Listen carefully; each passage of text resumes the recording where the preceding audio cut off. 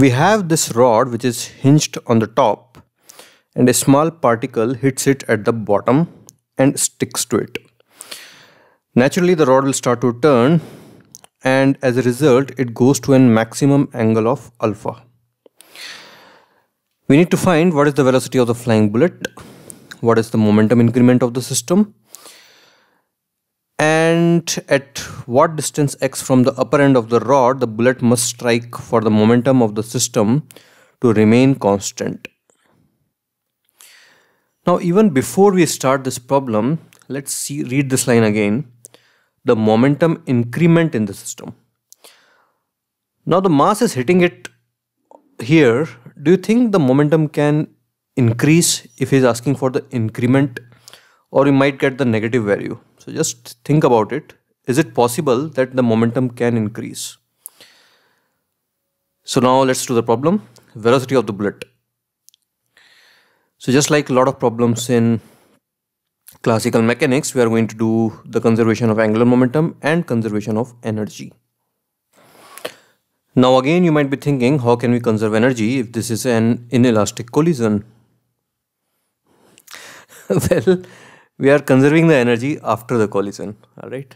So energy when it is already stuck, that is this moment, and when the rod swings to its maximum angle alpha. So between these two moments, we are conserving energy.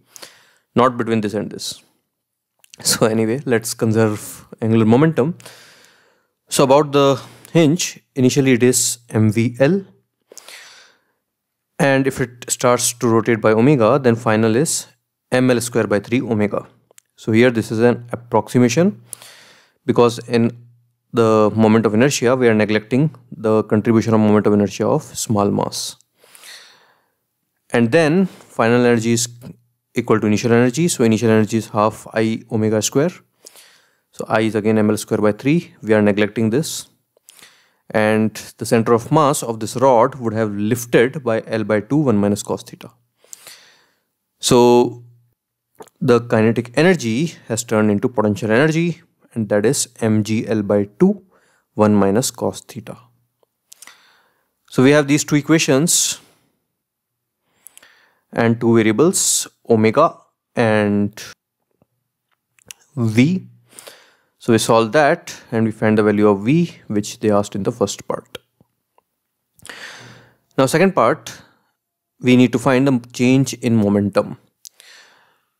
So now we are talking about this case and this case. So change in momentum between these two cases. So initial momentum is mv, and final momentum is, because the center of mass will be traveling by omega L by 2, so final momentum is m omega L by 2.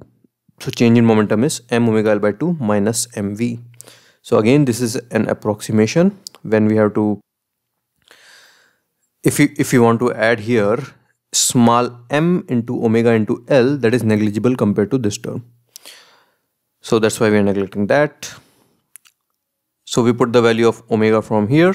So these are two equations, two variables, right? So from here, if whatever we got the value of omega, we put that here, the velocity value we put here, and we get this result, which comes to be positive, which means the momentum has actually increased.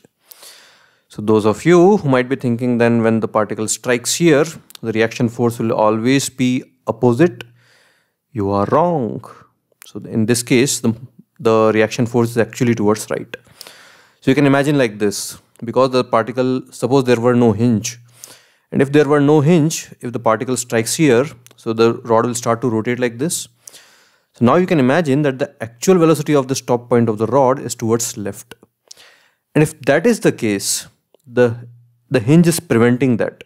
That means the hinge will put a force towards right. And that impulse to the rod and particle system, so that impulse from the hinge reaction will cause an increment in momentum, and that's what happened here. So that's what I have written here. Momentum change is caused by reaction force on rod by hinge. It's positive. Therefore, hinge force is towards right. Now let's see the C part.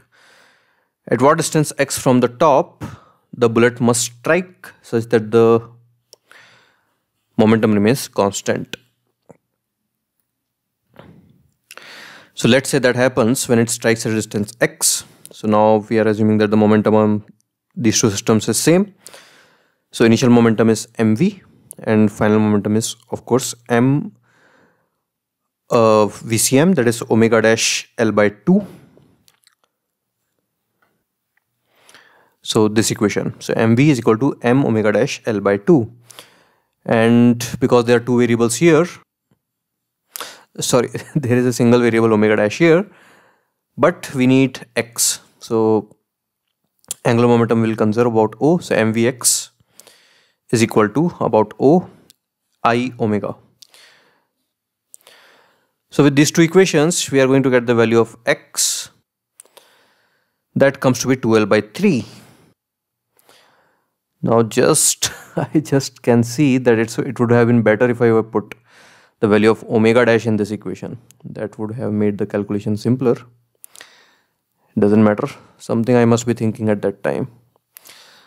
So we got the value of x is equal to 2L by 3. So you can see that it depends only on the length of rod.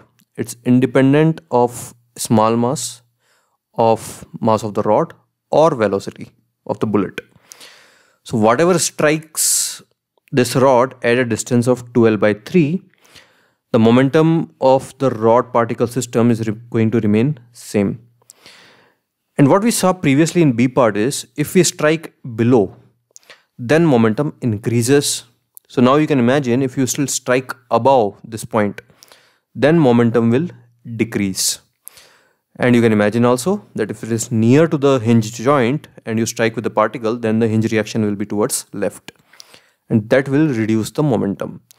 But you strike it at the end, then this top end of the rod will try to go towards left, so hinge force will be towards right. So on the rod particle system, net impulse is towards right, so it will increase the momentum.